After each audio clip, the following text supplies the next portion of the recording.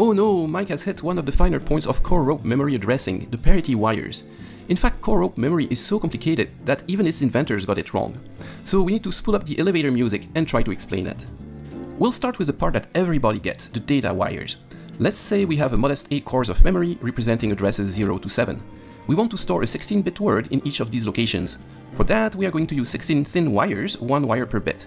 If a wire goes through a core, it's a 1 at that location. So right now, we made a rope with all 1s at all addresses, reading FFFF everywhere in hexadecimal. Now let's kick a few wires off the cores. When a wire goes around a core, it represents a 0. So locations 0 and 1 now contain FF00, locations 2 and 3 contain FFF0, the 4 last locations are still FFFF. Note that the AGC designers would have used octal instead, so they would have read 177777. But hex is far easier to read, so I'll bend history a little bit. Anyhow, the data encoding principle is easy enough to follow. Obviously, we need a way to detect if a wire goes through a core or not, so we connect the two ends of each data wire to a sense amplifier. The sense amplifier is a very sensitive wire current detector. We demonstrated such a circuit in our previous videos. In the AGC, it was implemented with the very first analog IC ever, the very first integrated differential comparator. Now comes the tough bit. We need a way to interrogate each core individually, so we can differentiate between addresses. And that's where it gets complicated. Well, actually, there is a very simple way to do that, which you probably thought of already. Although that is not how the core rope memory works, let's look at it first. We just put a small excitation coil on each core and put an AC voltage in one of them when we want to read that core. Then, if the core were made out of iron, for example, it would act as a transformer, with the excitation coil being the primary and the data wires going through the core counting as single-turn secondaries. We'll get a small AC current induced on each data wire that goes through the core, and when we sample our sense amplifiers, the bits should come out. This is a perfectly legit scheme, so much so that it has a name. It is called Transformer Read-Only Storage, or TROS.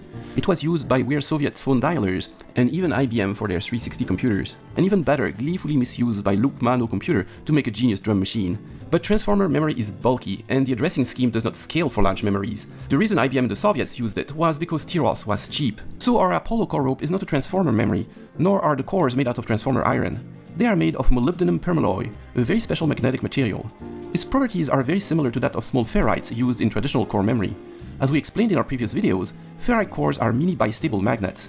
Due to their very square magnetization curve, the so-called Shmoo plot, they always end up in a specific magnetic orientation. It's either a left-handed or a right-handed magnet, nothing in the middle. And moreover, it switches very abruptly from one orientation to the other. The change in magnetic orientation can simply be triggered by a short current pulse in a wire running through the core. The new magnetic orientation is retained after the pulse, and is usually what is used for storing data bits in core memory. But not so in core rope memory. The data is already encoded in the data wire position.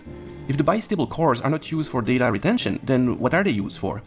They are used for address decoding and reading, and this time using an addressing scheme that is scalable and uses almost no electronics, because the cores themselves perform the binary calculation for address decoding. Before we go there, let me explain the reading part, which is straightforward. Let's assume that we are able to flip the magnetic orientation of one and only one core.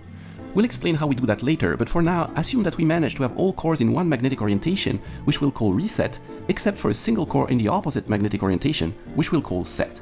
Now let's add one more wire to our setup, called the reset wire, going through all the cores. We then feed a strong current in the reset wire. It produces a magnetic field that is sufficient to flip all the cores back to their reset position. Well, that will do nothing to the cores that were already reset, but it will suddenly flip the magnetization of the single core that was set. And since abruptly changing magnetic fields induce current in wires, this will induce a corresponding current pulse in all the data wires that went through this one and only core. If we strobe the sense amplifiers just at the right time, we will catch the pulses and read memory location 0, all 16 bits at a time. But the Apollo engineers went further. Let's redraw our 16 data wires as one single bundle called a strand.